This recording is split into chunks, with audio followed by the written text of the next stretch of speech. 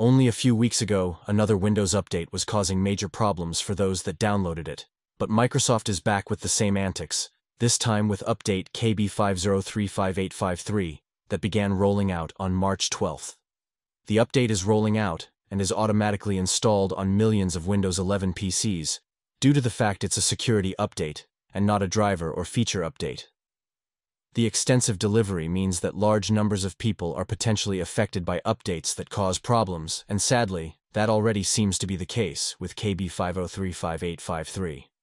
The issues also appear to be wide-ranging from blue screen, or BSOD crashes, stuttering, and poor performance. This thread on Reddit had dozens of users reporting issues before it was locked. Some users reported that their systems used AMD processors, although there's certainly not enough evidence to point any fingers there just yet. Another user reported that their audio software was working the previous evening, but the morning after the update was installed, it was stuttering and performed poorly. Uninstalling the update has fixed the problem for many that found it had been installed, although some reported they were stuck in a dreaded blue screen loop.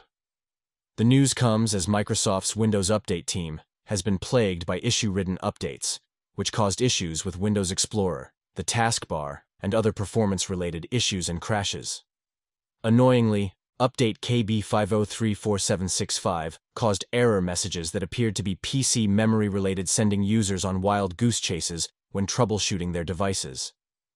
If you suddenly experience similar problems to those described above, it's worth seeing if the update has been recently installed on your PC. To do this, open the Start menu and type Update, then click on Check for Updates. This will show you any updates that have been installed and are awaiting for a system restart to complete the installation. If the update KB5035853 isn't listed in the top list, click on Update History to see if it's previously been installed. If you want to uninstall it to investigate if it's causing issues with your system, head to the bottom of the Update History page, and you'll see the option to uninstall updates. If the update has been installed, it will appear here. If your system isn't suffering from any issues, then it's worth leaving the update installed.